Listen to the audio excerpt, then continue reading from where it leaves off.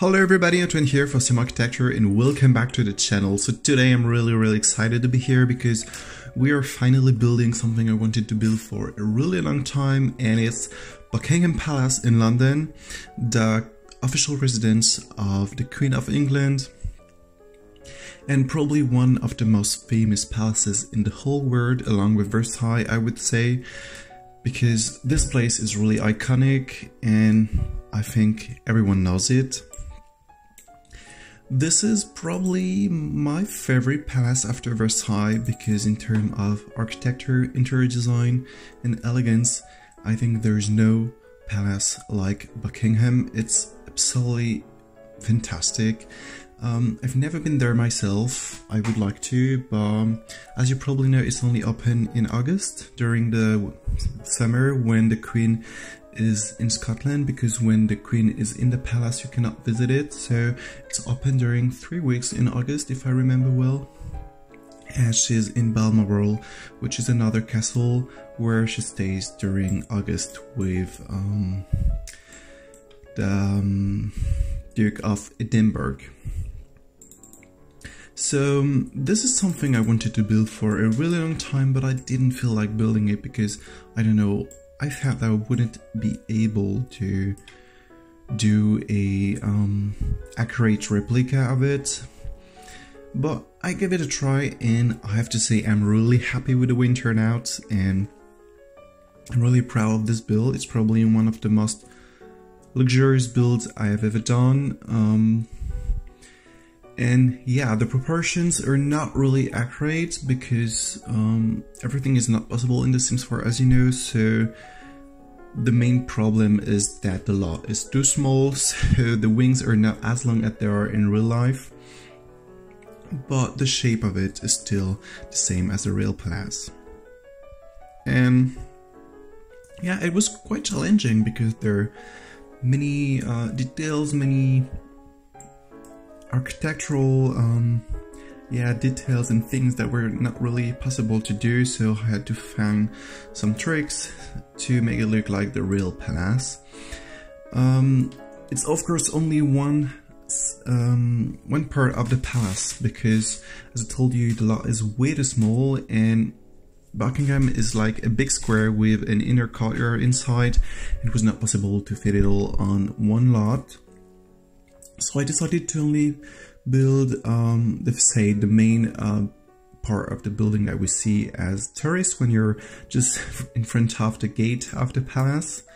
And I didn't build the other wings because it was not possible, and I preferred to build the front side of it with this big kind of plaza with the fences and the big gates that are really iconic and everyone sees it when you go to London. This is really a must-see, and I don't know, I was thinking that building this side of the palace was more recognizable and more iconic than the rest of the palace. And actually there aren't much pictures about the rest of the palace because, well, I don't know why, but there aren't much pictures of the garden side and of the inner courtyard.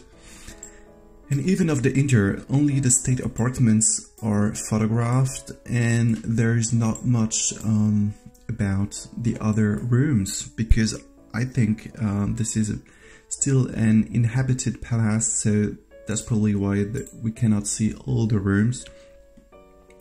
Unlike Versailles, for example, where there are pictures of every room because this is now a museum, but you have to have in mind that Buckingham Palace is not a museum or anything, it's just a house, actually, is the house of the Queen.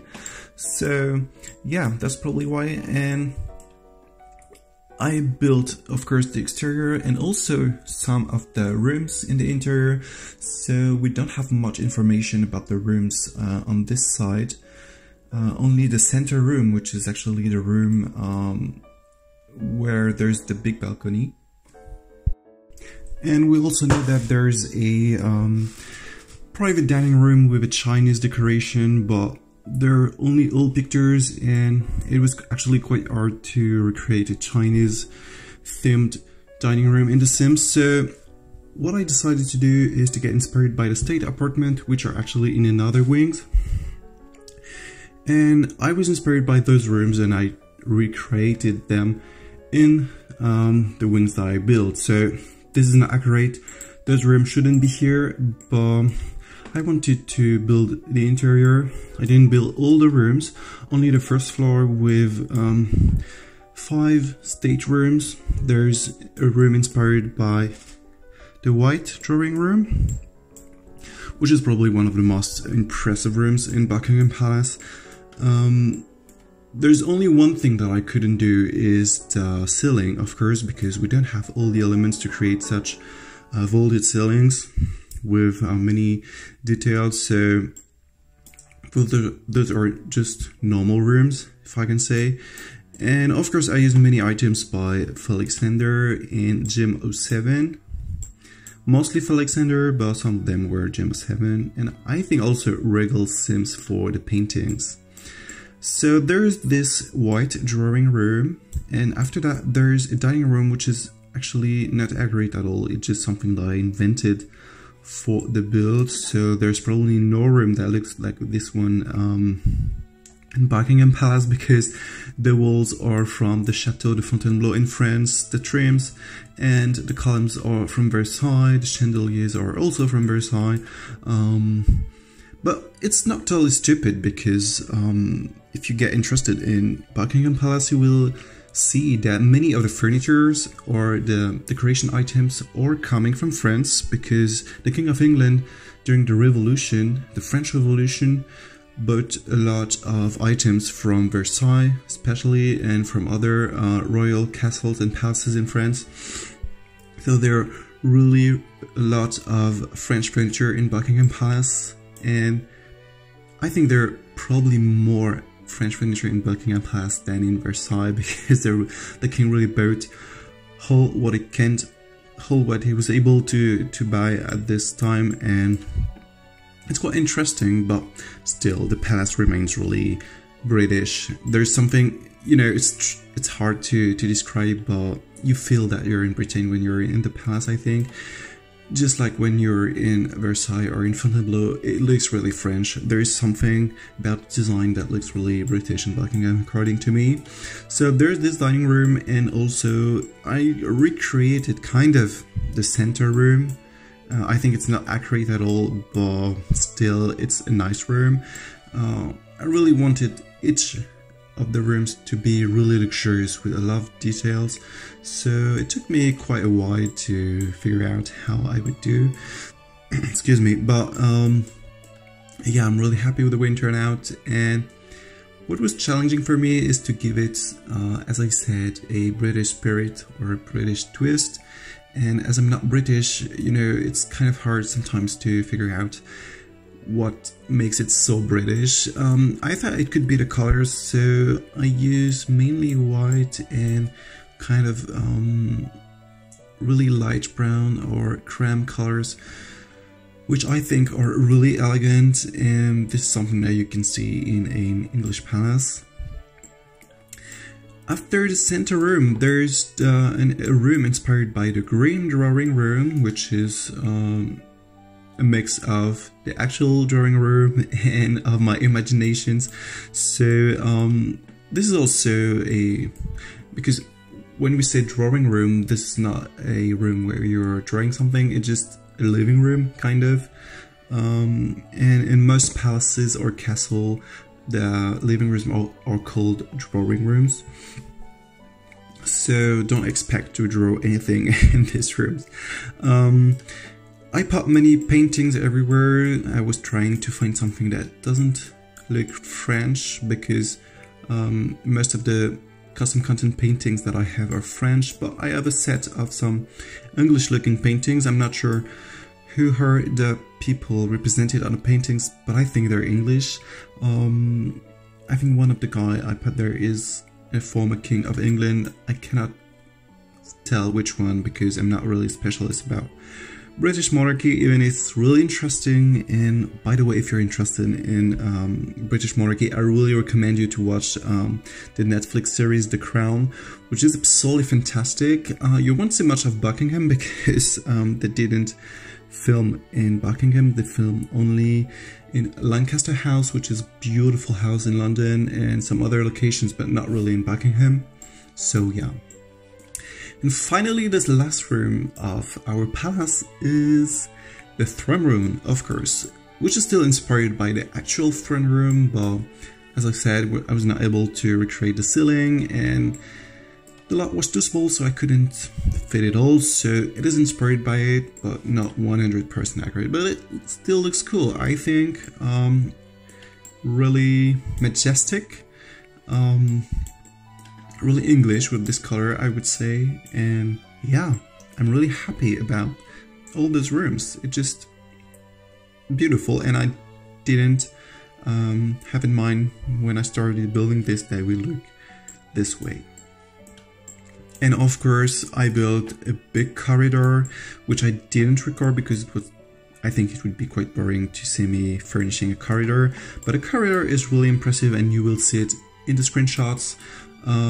You could actually leave in this corridor because there's so many beautiful items. There are chairs, tables, paintings, flower bouquets, beautiful chandeliers, and there's, yeah, so many things to see here. I also built an office on the ground floor because, as you know, many people are working at Buckingham, and I was thinking that someone would need an office, and there are actually a lot of offices for the people that are working here, which are organizing the life in Buckingham Palace. So I created an office, not too luxurious, not luxurious, something really elegant, but not too much. So yeah, and then that's it, because I didn't want to build every single kitchen, bathroom or anything, because this is not a lot that's meant to be played with. So it's just for decoration, you know. So actually there's no way to go upstairs, there's no staircase, there's nothing. So if you want to put a Sims in these rooms, you have to use the testing sheet, and you have to use the teleportation, which is kind of funny for Buckingham to use teleportation. It's a bit too modern for the place, I would say. And on the second floor, I didn't build anything, just a big empty space. But as I said, we don't know what is located on this floor. We have no idea of the rooms that are here. There's no pictures. It's also really hard to find a floor plan of the palace, and I didn't find it for this wing. There's only a small floor plan of the state apartments, but that's all. And yeah, it's kind of frustrating because there are so many rooms in Buckingham. There are more than 100 rooms, 1,000 rooms if I remember well. But actually it's quite mysterious. This palace is quite mysterious. We don't know much about it. And yeah, I think this is what makes it so fascinating, because we don't know much about Buckingham. And by the way, for this build, I bought a fantastic book which is called Buckingham Palace, The Interiors. It was released this summer, and this is a beautiful book with only amazing photographs of the palace, of the state apartments, made by Ashley Eakes, which is kind of connected to the royal family, and he had the access to the palace to take pictures. And the books is absolutely stunning, and it gave me a lot of inspiration for this build. So this is one of the most beautiful books that I own, and yeah, I stared at it during hours. Just seeing the pictures was making me crazy. It's so beautiful. So I really hope you enjoyed this build. I had a lot of fun building it, and according to me, this is one of the most beautiful builds I've ever done in The Sims. Really happy with the way it turned out, and I really hope you enjoyed it. If you did, don't forget to like and subscribe, and I will see you next time. Bye!